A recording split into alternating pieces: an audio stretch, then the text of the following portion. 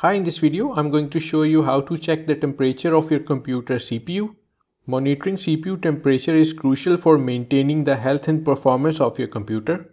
By following the steps in this video, you can ensure that CPU is running at safe temperatures and prevent potential damage to your hardware. There are several ways to check CPU temperature. For this tutorial, we are going to use Core Temp. Core Temp is a popular software application for monitoring CPU temperature on Windows 10 and Windows 11. Open the link given in the video description. Once you open that link, then click on Download.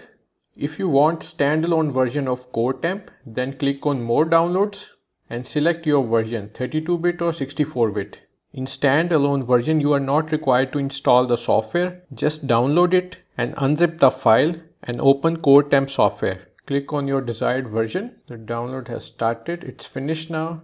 So click to open it. Now go to the location of the download and right click on it and click on Extract All. This is a Core Temp application. Double click on it. In the main window of Core Temp, you can see the real-time temperature readings for each core. The temperatures are displayed in Celsius by default, but you can change it to Fahrenheit in the options menu. So that's how you can check temperature of CPU. I hope you like this video.